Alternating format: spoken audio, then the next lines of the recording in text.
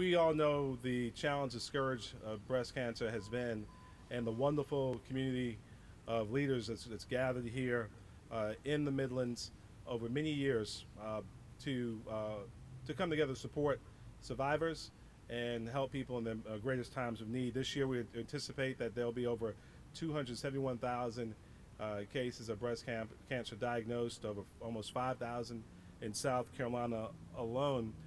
So us coming together, the mayor's office along with the Columbia Police Department and the Columbia Fire Rescue to unveil our new breast cancer awareness t-shirts. As we do each year, all proceeds from the sales of these t-shirts will go to Prisma Health Foundation for the Bosom Buddies Fund. It's a local 501c3 that provides resources for recovery and emotional healing for women undergoing breast cancer treatment.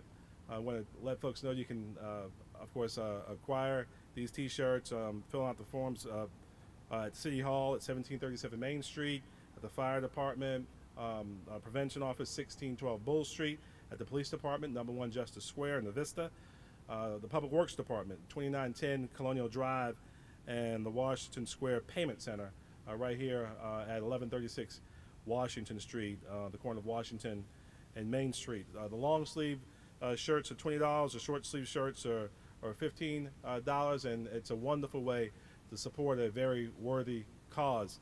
Also, I'd be remiss if I didn't encourage you to attend our annual Isabel Law Breakfast. For years, it's been held in the City Hall parking lot. This year, we'll be moving it right here to the heart of the city on Boyd Plaza.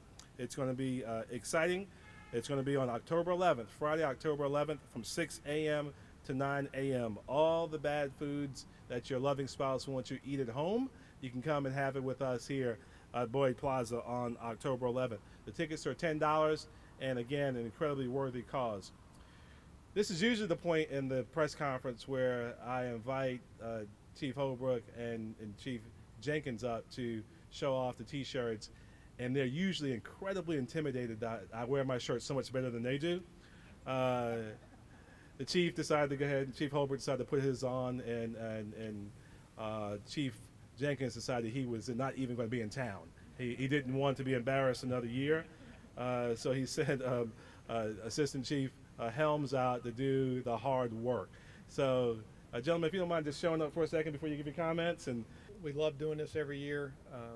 We certainly think blue goes better with most ensembles, so I would encourage the purchase of the blue fundraising t-shirt. Breast cancer touches all of us. It certainly has touched my family. It's an honor to be part of this, and it's something, again, as I said, that our department takes very seriously, and we look forward to participating in. Something we did a little extra this year is we've also had a throw designed. Our beautiful city clerk slash Vanna White's going to hold that up.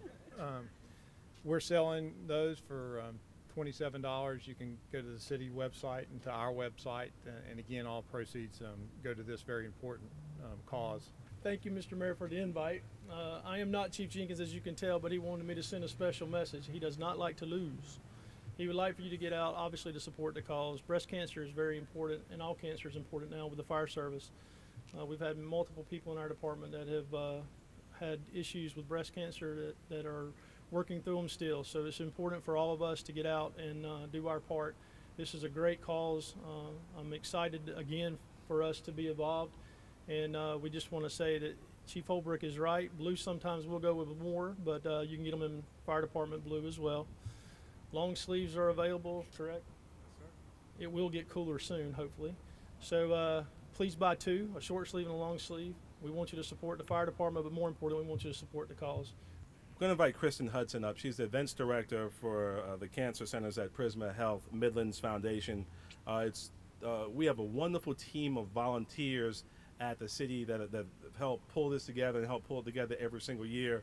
And it's great having partners who every single day are working to make sure that these incredible heroes who have been fighting breast cancer, winning the fight, and those who've gone on to glory, that their legacy has not been forgotten. So I want to invite Kristen up to say a few words. I'm so thankful to be here today on behalf of Prisma Health Foundation to honor this cause, and thank you all, including the City of Columbia particularly. We enjoy partnering with y'all every year to raise funds to support Prisma Health Breast Center and stay right here in the Midlands. I hope you'll join us at the Isabel Law Breakfast on October 11th. Isabel was actually my mother's nurse navigator when she was diagnosed a couple blocks from here when I was a freshman in college. So it is important, and it's personal, and we thank all the men and women in our community who are able to come out and support us and join us, and we hope you'll join us as well on October 12th for the 29th Walk for Life and Famously Hot Pink Half Marathon, 5K, and 10K. Thank you again, and we are excited to see all the fundraising that y'all are able to accomplish this year and the t-shirts being worn all around our community. Let's everyone participate. Indeed, this is a great community because we care about each other, compassionate community, a charitable community. Let's support Prisma Health Foundation. Let's support Bosom Buddies. And let's support these incredible women who make our lives special every single day. Thank you. God bless you. Hey there, Mayor Steve Benjamin here. Thanks for watching this video. Make sure you give it a like right below the video, and don't forget to subscribe. Also, while you're here, be sure to check out one of our other videos or follow on our social media platforms.